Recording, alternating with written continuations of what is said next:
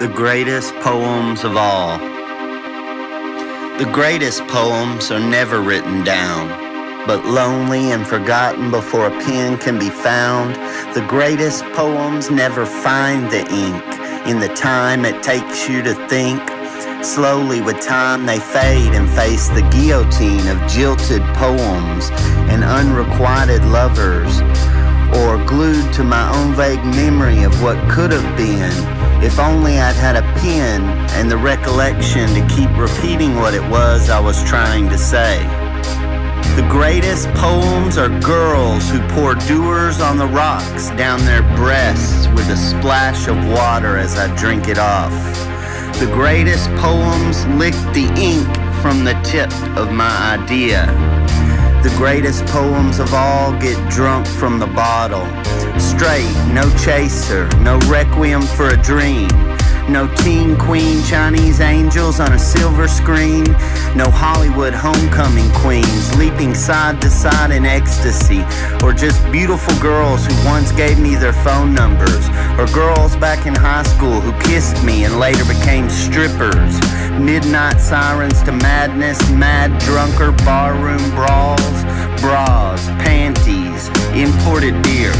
The greatest poems of all who put my drinks on their tab. And heavenly broads who brought me elixirs which I did drink down into myself, the likes of absinthe, sugar, laudanum. Or I read the rhyme of the ancient mariner, mad at midnight, typing poems furiously towards glory or mayhem, or maybe for nothing at all, or maybe just for the greatest poems of all. So here to the greatest poems of all, to bikini contests, to Bikini Kill, to Bukowski, to Rimbaud and other roughnecks, to the wet t-shirts at Cedar Isle, and to the Cedar Creek Lake rememberers who still remember all of the greatest poems of all.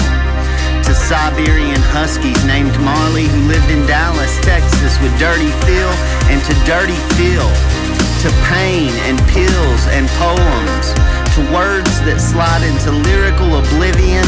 Sometimes these can be the better rhymes of all times. Dare I say, the greater poems that can rise from poets here today. Like drunken ramblings, drunken one-nighters, far beyond driven, drunk drivers, and Dracula. No more drama, but more hot actress, sexy angel, poetess, prostitutes, politics, and to the Texas Outlaw press, and to all of the greatest poems of all. To Polly, to Pam, to the paranormal, to the ghosts of the greatest poems of all. To the ghouls, to the grim reaper, to death and its poetic casting call for us all. I'd like to give a shout out to the gangsters of the ghettos of Grand Prairie, to the hypodermic hipsters of Plano who never made it, never got to hear the greatest poems of all. To poems that got kicked out of Magnolia for chunking salt shakers, fat jokes, plastic chairs, who never sweat the petty shit but always pet the sweaty shit.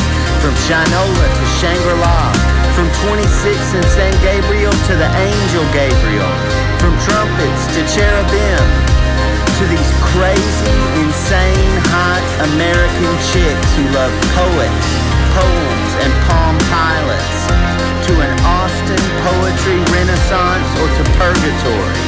How about another round of drinks to the greatest poets and poems